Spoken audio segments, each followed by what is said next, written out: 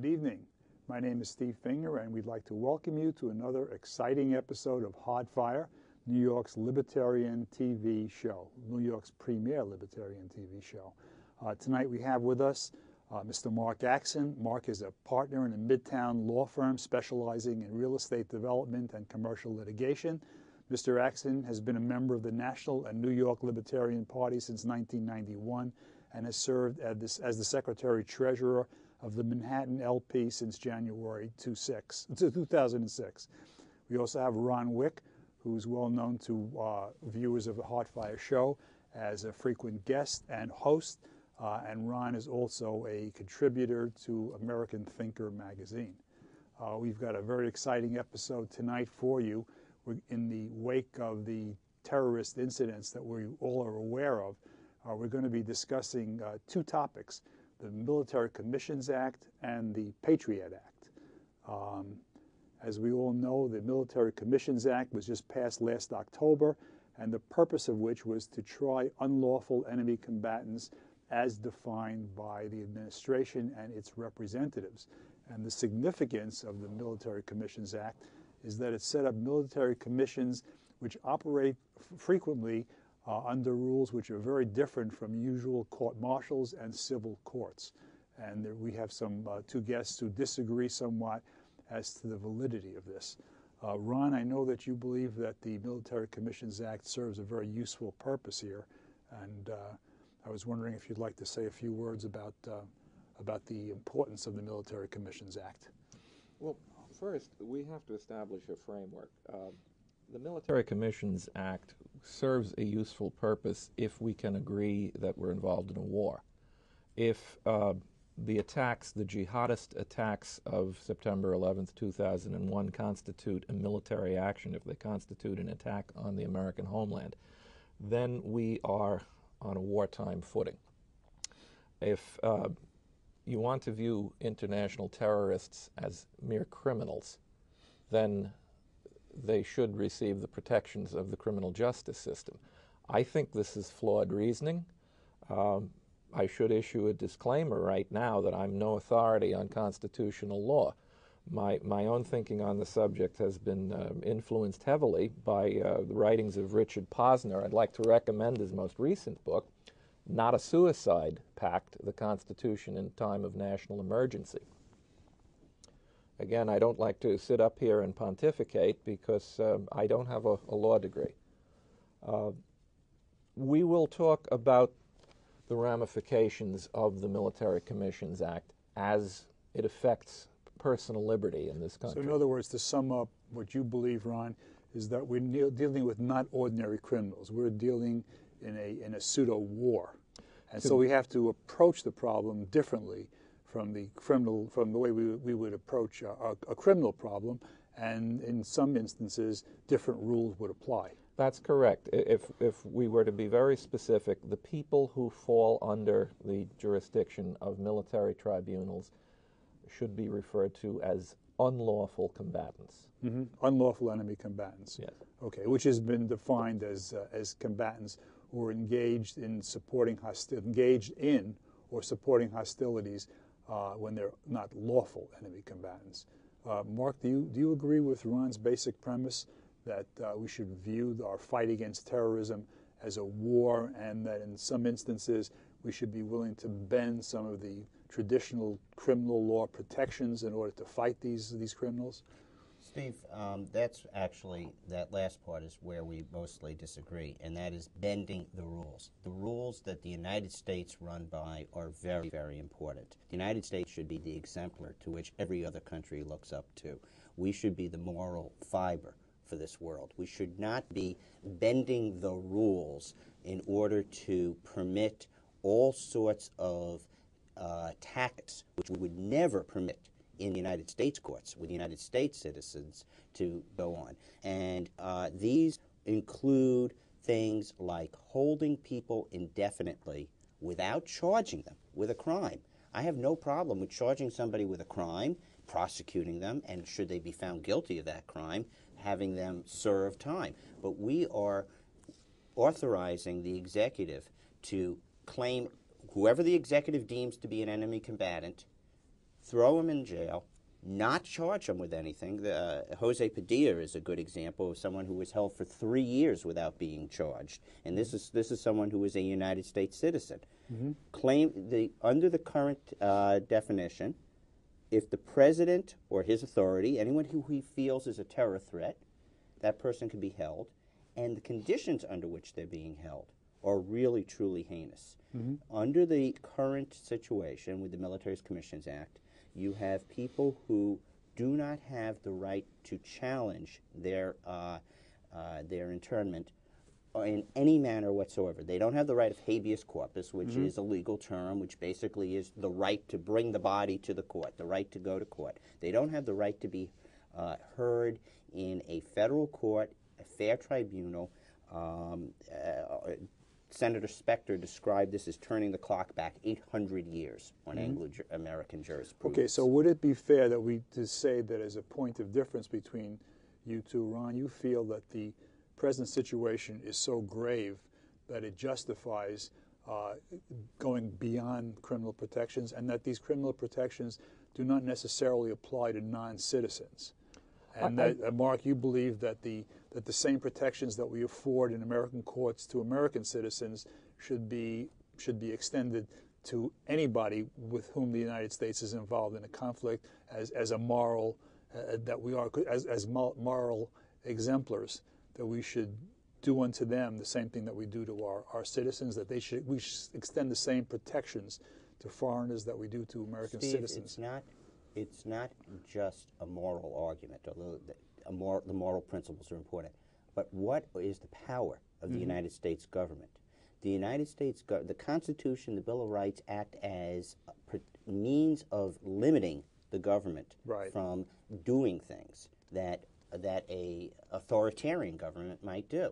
If we give the government the power to torture people, the power to put people in jail and have sensory deprivation, stress positions, public humiliation, dogs attacking them, if we give the government that power, then what's to stop them from using that same power against us? And we say, oh, well, it's only against foreigners. It's only against people who we think might have contributed to something which might be part of al-Qaeda, maybe, because the guy might have been in Pakistan on that day.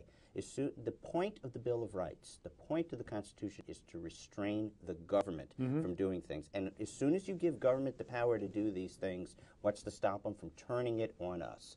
This week, where we don't like Muslims from a particular region in Afghanistan and Pakistan, but what's to and 50 years ago we interned the Japanese, and 150 years ago Negroes did not have the right of habeas corpus. In fact, that's what Dred Scott held. The Dred Scott case held that a Negro man is not a citizen, and therefore he cannot avail himself of the federal courts. What's to stop the government from continuing to enlarge in that definition and start using that power against us? So basically, your premise is that we should bind the government as strictly as we can, because they may otherwise use their powers incorrectly against the rest of us. Do you believe that we should bend it all in any way, that we should treat every citizen of the world in the same way that we treat every citizen of America? Of course. Should we make a distinction between the two, or do we have to extend the same protections to anybody involved in hostilities with the United States? Do we have to treat them and give them the same rights as we would an American citizen? Is that what you're saying? Is that your point? They don't have the same rights, and I'm going to let Ron speak, but I will say this. Other people don't have the same rights. There's a certain panoply of rights that come with citizenship, no question about it. As applies to the criminal justice system. Should we give the same, should foreigners be tried in courts where they have exactly the same rights that American citizens have in courts? If they're being held by the United States government in United States government facilities, then yes. Irrespective of what they've done, even if they've been involved in hostilities with the United States. I just want to get your point, because I think Ron differs, so once we clarify your point, then he can give the opposite. That is my point, and I'll let Ron speak. They should have the same thing. Okay. I'd let Ron speak to his point, but my point basically is that if we are going to hold people in jail, then we should give them the same rights as American citizens? Absolutely. Okay. Ron, do you agree with that? No. No, and I don't think that most legal thinkers do agree with that. The distinctions here are clear. There are citizens who are entitled to the protections afforded by the American criminal justice system. There are combatants, legal combatants who represent their nations. They are prisoners of war. Prisoners of war are entitled by treaties that we are signatories to, by the Geneva Convention protocols, to humane treatment. We all understand that. Now, what are terrorists? Posner, for example, says, well, they are sui generis. They are neither criminals nor combatants. They are something in between. They're in that shadowy area. They are fighting against a state. They are not committing isolated crimes. They have a political purpose behind their activities. Now, since they deliberately target citizens of a nation as opposed to soldiers of a nation, since they target civilians, men, women, and children going about daily activities, they break all the conventions of warfare.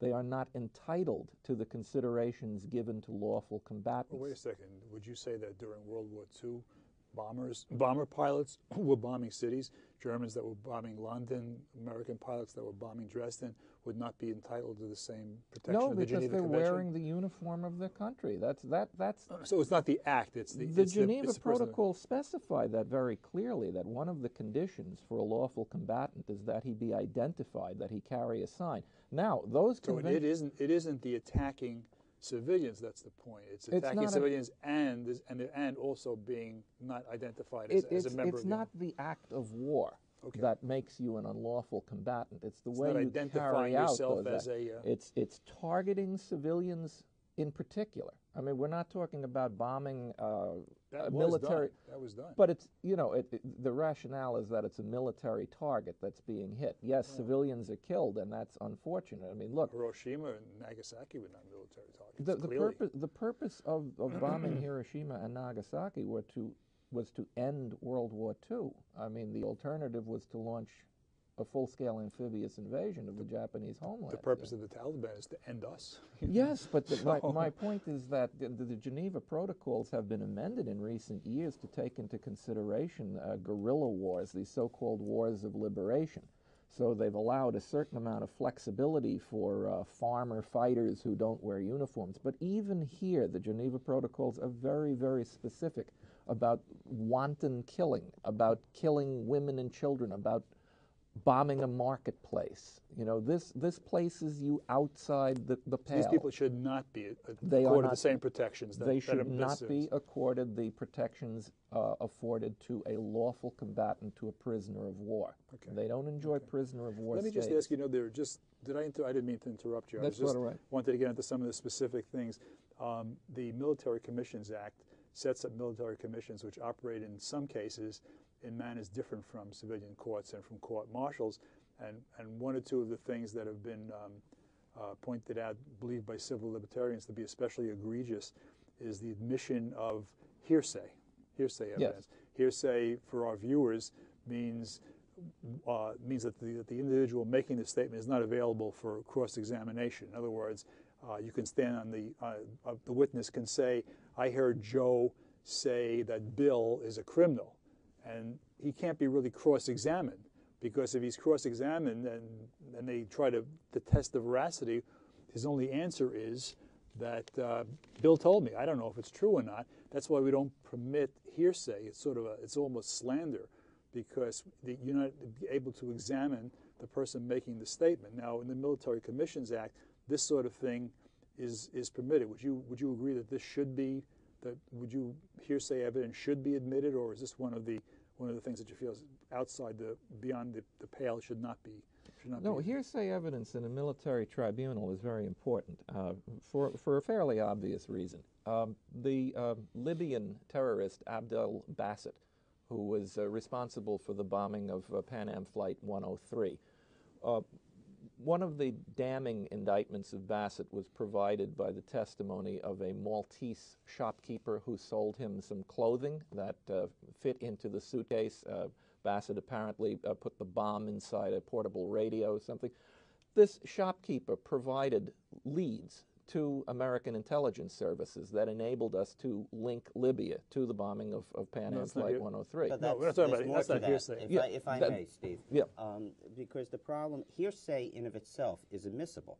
But Is it admissible? Is admissible. It's admissible in a regular federal court, too. The problem is that under the Military Commissions Act, you can indict and you can convict solely on hearsay. Or even worse, you can convict solely on a coerced confession.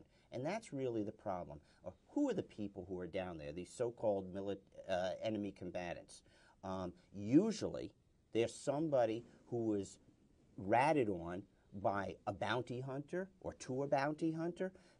There's cases in Afghanistan where people were paid $5,000 and they didn't like this guy, and $5,000 is more money than they would make in 10 years. So what they did was they ratted out this very nice gentleman to my left to the bounty hunter. They got the $5,000, and now he's thrown in the brig.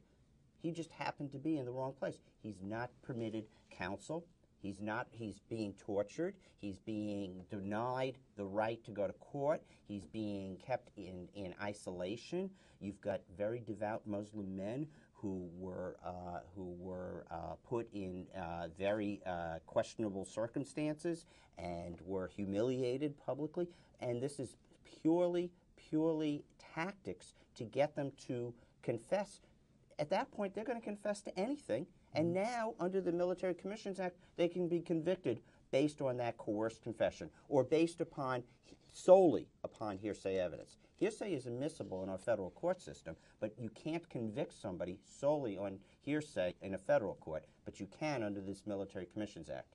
Another point is the Military Commissions Act was passed after the United States Supreme Court ruled that the military tribunals, which had been in place, violated the Geneva Conventions. Exactly the same thing that Ron was talking about, that he says only should apply to legitimate enemy combatants and not to illegitimate enemy combatants. Do you disagree with that? I disagree that it should only apply. I mean, if we are being Ron attacked, says that it should be applied only to legal. I disagree. No, I think that it should be the applied to Geneva everybody? Convention should be applied to everybody. The United States, if we agree to the Geneva Convention, we are held to a certain standard. We should not be rounding up people and throwing them in jail and refusing to charge them with anything, refusing to give them access to a lawyer. The Center for Constitutional Rights has spent years trying to just basically interview the guys down in Guantanamo.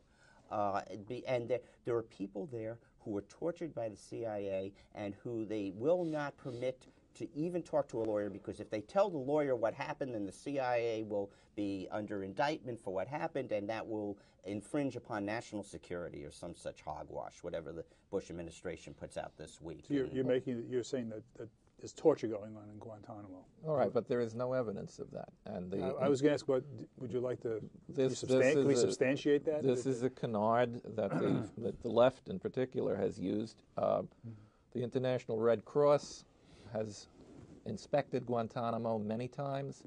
They have found nothing that rises to the level of torture. Saddam's sons, Uday and Qusay, specialized in torture. No one has found evidence of torture at Guantanamo. I'm not saying it's a place I'd like to be. I'm not saying that prisoners would not rather be home. But are they being fed? Yes, they are. Okay. Are they being attacked with dogs? Are they being not. forced to be in positions? No, they're not. There are lawyers from the Center for Constitutional Rights who have just come back there. I just last month listened to a young woman who's a paralegal at CCR who went there with 5 people. One of the fellows who was there, his son, he was in Pakistan. He wanted his children to have a devout Muslim education. He got rounded up somehow, caught in there, and he was a woman's menstrual blood was draped in front of him. He was exposed to things that would be offensive to us, and certainly what was is offensive the evidence to this man. that any of this has actually happened? I don't know. These people are telling their lawyers it happened, and Ron is denying that it did. No. Whether or not it did or not, I don't know. I only know what the lawyers are telling us. We know from captured al-Qaeda communications and from interviewing al-Qaeda detainees that they are instructed to deal with Western media in a certain manner, that they are instructed to fabricate tales of torture. Now, do I want to be an apologist for torture? No, of course I don't. But we're saying, I'm just curious why we are so quick to credit these stories when, in fact, there's no evidence to suggest that they're true. I can't prove to you right now that they're not true. All I can say is that this is what al-Qaeda fighters are told to say. Right. Well, Ron is basically positing that every single person down there in Guantanamo now is a al-Qaeda fighter, and everybody who's claimed any of these sensory deprivation He's just saying with that the torture is just I'm not saying substantiated. Yeah. Well, whether or not, well, you know, then why don't we open up the doors? Why won't the government allow lawyers to go down there and inspect? Why won't But the they allow? International Red Cross is down there, And they they've do come inspect. back and they found no torture. Amnesty International just put out a 5-page paper. I just read it last Do night they mention on torture? torture in Guantanamo. They absolutely and what do. is the nature of the torture and that they just describe? what I've just described, Ron. I would prefer that we're not cross-examining. Let me ask you, whether the government obeys the law is, of course, a question that we always discuss. But taking the law as it is, according to the Military Commissions Act, cruel and inhuman punishment is outlawed, but degrading or humiliating is allowed. Yes. Now, that's a good role for the United States to be. Well, what I was going to ask you, and humiliating people. That's Mark, I didn't write the law. I know, but do you see what's wrong with the law? Well, what I was going to ask you, the question I was going to getting ask you is: suppose you had people who had knowledge. I suppose we're not talking about prosecuting people who had committed a crime. This we're is talking where about I want to go. preventing a crime. This is what now, we're not if we're getting going to. prevent, hypothetically, if we could prevent a crime and prevent very serious crimes by not torturing, but by degrading, by insulting, by humiliating, would you be opposed to that also? Yes, I don't think that is the legitimate role of the United States. The legitimate role of the United States is to prosecute crimes if a crime has been committed. We're talking about preventing. No. We're talking about preventing crimes. Right. Well, I can think of several ways of preventing crimes. Perhaps we shouldn't have a military presence in the middle of Syria so that we are... we currently have, I think the United States military is currently in something like about 130 different countries. We've had a presence in Korea for 60 years. One wonders, when will that particular war end? I mean, is 60 years long enough to be there? I mean, President Bush, if you were to be charitable, President Bush has been a great disappointment. He ran in 2000 against things like nation building, foreign intervention, all the things that he said Clinton did. All the things I hated Clinton for, Bush was against, and Bush has done every one of them 3 times as much. So nation building is exactly what he said is our legitimate role now in Iraq. Foreign intervention, we don't even want to go there. So if you want to help prevent these people from sending their killers over here and blowing up buildings, perhaps one of the things we should do is get out of their country. Okay? Even if we just one thing, and then we'll go on to if we just take that as a given, that if we would not intervene in the rest of the world, that we would have less problems, and people will argue on both sides of that issue. The situation right now is that we have people that are attacking the United States, that we feel will attack the United States, and the question is, if we can prevent some of those deaths, and some of them are very horrendous deaths, by perhaps not always obeying the Marquis of Queensberry rules, by perhaps embarrassing people a little bit, by humiliating them, but not causing really severe damage. Would you? By allowing the ends to justify the means, not regardless all of what the those ends. means are. Well, that's what I was going to ask. Where do you draw that line? You feel that in no case it should Where do you be. draw that line? Okay, what do you, Ron? Some you have a of different this opinion? discussion is frivolous. If we want to argue against military tribunals on a theoretical basis, that's fine. We can do that. If we're going to say that military tribunals always devolve into kangaroo courts, we have to look at the Nuremberg trials. We had German war criminals accused of the most heinous crimes against humanity imaginable. They were not packed off and summarily executed. 10 of them did not receive death sentences. They were sentenced from life sentences down to much shorter sentences. So the men who actually examined the evidence, who cross-examined the accused, They took their tasks very seriously. They were not simply hanging judges, although they were faced with the worst criminals the world has known. So we can't just dismiss the idea of a military tribunal by mocking it and saying, there'll be no justice. You know, people will just be herded off, and the door will slam shut, and they'll never see the light of day. That's not true. A military tribunal must be judged by its works. If you have competent people who are there to administer justice, that's what you'll get, and there has to be accountability. Now, the subject of preventing, for example, a weapons of mass destruction attack on a major American city, we're talking about an apocalyptic danger here. This is something that we haven't faced in the past. We're talking now, technology has made it possible for a terrorist with a suitcase to do more damage than a fleet of bombers could do in World War II. The only legitimate role of government, and this is something that libertarians should certainly understand, is to protect the citizens. If the government can't provide public safety, we don't need a government. Mark, hypothetically, I certainly agree that it is the role of the government to protect hypothetically, safety. discussing Ron's issue here, if it were possible, if there was some reasonable possibility of preventing a catastrophe, like the delivery of a weapon of mass destruction, by humiliating a prisoner, would you be in favor of it? One prisoner, 700 prisoners, 7 million prisoners? Where do we draw that line? Why not? And Ron, please. Yeah. And more importantly, at some point, while clearly protecting us from invasion from without and insurrection from within is the legitimate function of government, at what point do we say those who surrender their freedom and their liberty for a little bit of security deserve neither? Okay, well, it looks like we have not achieved, we've had a very spirited discussion and haven't convinced too many people, but I hope we've gotten our audience a little steamed up and interested in learning more about libertarianism. And so we'd like to say good night on behalf of New York's premier libertarian show, Hardfire. Thank you for viewing, and we hope that we'll see you again next week right here. Good night. Live free or die. Live free or die. Live free or die.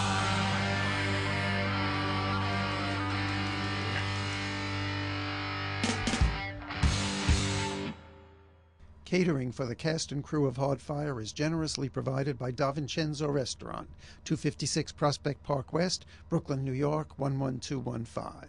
718-369-3590. www.davincenzorestaurant.com.